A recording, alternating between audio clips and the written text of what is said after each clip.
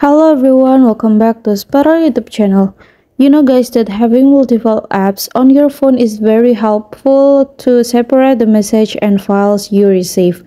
But of course, multiple apps also take up the space and consume more internet data than usual, and causing some system problems such as being slow when running or hanging.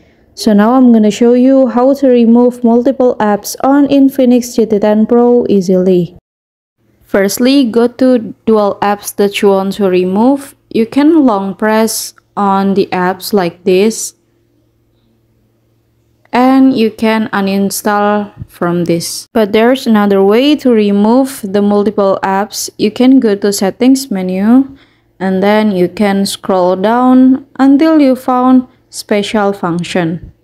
Then you can scroll down a little bit and go to Xclone. So now you can slide for turn off dual apps, and when off, data in clone app will be deleted permanently. Alright?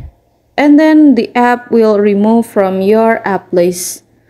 Alright, here's the tutorial and thank you so much for watching.